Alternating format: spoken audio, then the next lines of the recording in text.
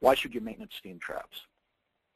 Many sites have hundreds, if not thousands, of steam traps, and one malfunctioning steam trap can cost thousands of dollars in wasted steam and energy per year.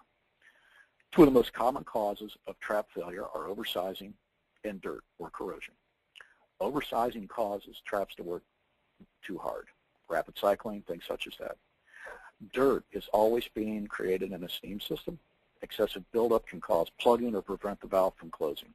Dirt is generally produced from pipe scale or other overtreating of chemicals in a boiler. There are basically three common methods of checking steam traps. The first would be visual observation. You know the difference between flash condensate and live steam. In a closed return system, a test valve should be installed downstream. The second common method would be ultrasonic or sound. You must have a listening device to hear the action of the trap. You're going to have to know how these certain traps operate. The third style would be temperature measurement. This would be done with an infrared gun. You must have a temperature sensing device to measure the temperature differential on the inlet and outlet of the trap.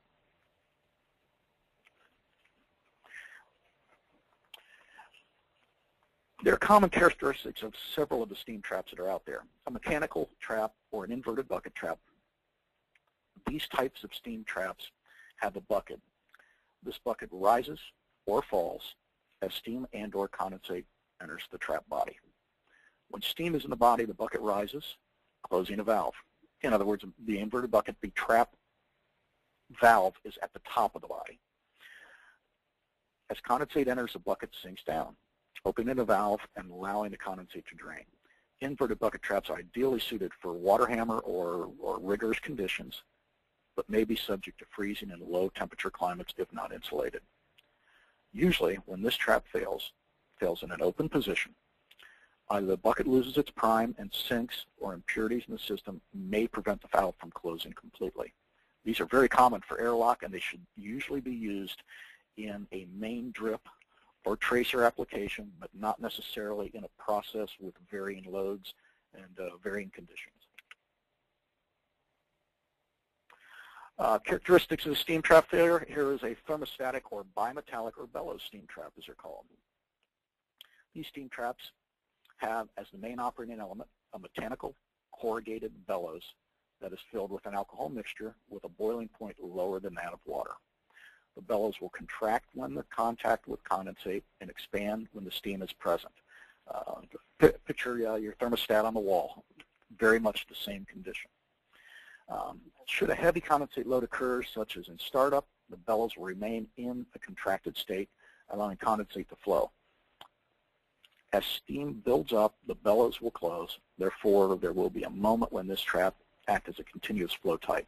This style of trap has, if you're working with it in a steam system, will cause a lot of subcooling. It's relatively slow to react, so you'd want to put it in more of an HVAC style application and not necessarily in a condition where backing up condensate in your system can cause any sort of problems. The bimetallic is not a filled device. The bimetallic is a metal device that will contract and expand dependent upon the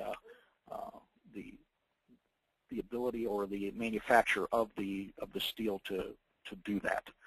This will cause you can handle very heavy loads, very high temperatures, very rigorous conditions, but again, it's a very slow acting device. This is probably one of the most commonly used traps, and I will say probably one of the most misapplied steam traps. Thermodynamic steam traps, they have discs that rise and fall dependent upon the variation in pressure between steam and condensate. Steam will tend to keep the disc down or in a closed position, commonly called flash as well. As condensate builds up, it reduces the pressure in the upper chamber, allows the disc to move up for condensate discharge. This trap is a good general type trap where steam pressures remain constant. It can handle superheat and or water hammer, but it's not recommended for processes since it has a tendency to air bind and does not handle pressure fluctuations well. A thermodynamic trap usually fails in the open position.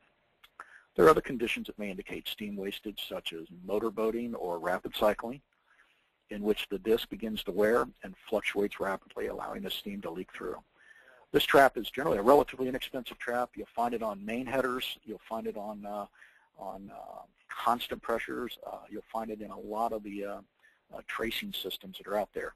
It is not to be applied on a process system because the air locking will cause that trap to fail in a closed position in most cases and will back up condensate into your process system.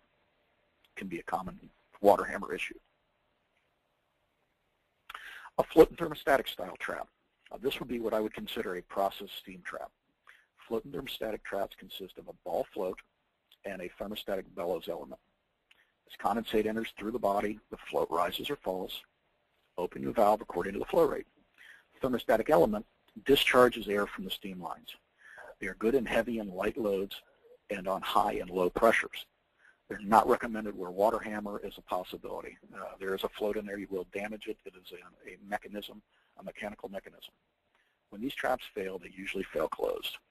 The reason they would usually fail closed is the seat on this trap or valve, if you want to call it that, is at the bottom, so any corrosion or dirt will build up in that seated area, not allowing for it to close off completely. The ball float may be damaged and could sink also. Water hammering can cause that. This would cause you to fail in an open position. The thermostatic element may also fail and cause a fail open condition. This is a two-valve trap, basically. You have a valve for discharging the air until you get up to the saturated condition, and it closes off. And you also have the float, so you can discharge large condensate loads, but also filling the cavity and allowing it to float and operate in a modulating condition.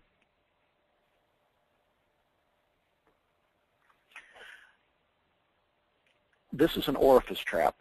In the case of a fixed orifice trap, these generally are traps that have a single drilled orifice in the unit. They have a tendency to waterlog under high loads because it is an orifice, it is a valve. They're working under a condition that it's assuming that you have a pressure and temperature that is very consistent and is sized for that. It is basically an orifice in the line or a hole drilled into the line that will allow you to use it. They're very rigorous. They hold up in multitudes of conditions, which should only be applied in a main steam line where you have a constant pressure temperature situation. What are the indications of a possible steam trap failure? Abnormally warm boiler room. Generally, this would be because you've got steam flying through the system, back into your condensate return tank, and you're discharging a lot of flash through your vent line.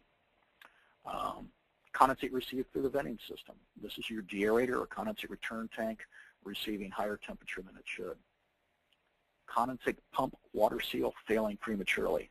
This generally would indicate that your condensate pump, which is an electronic pump, is pumping at temperatures too high for the unit, would cause cavitation. Overheating or underheating in conditioned space. Same situation. You have too much heat or not enough heat out into your HVAC area. Your boiler operating pressure, difficult to maintain. You're having all kinds of fluctuations in your header. Vacuum in the return lines are difficult to maintain. In a low pressure system, you would have a vacuum return pump, and live blow-by steam can cause for the failure of that vacuum. Water hammer and steam or condensate lines. If a trap is blowing live steam through and you're returning all your condensate, that live steam enters into your condensate return line that is generally full of water and only flash. Steam in the condensate return lines, which we just addressed. Higher than normal energy bill. Obviously, if you're leaking steam and you're losing condensate, you're paying much higher bills for bringing in city makeup water, treating it with chemicals, and the added amount of energy through gas or oil to heat it to its saturated area. Inlet and outlet lines to trap nearly the same temperature. This is where you would use an infrared gun to check your inlet and outlet of your steam trap to see if there's a differential in temperature. It can indicate either a blow-by trap or it could indicate a clogged trap, depending upon which style of trap you're testing.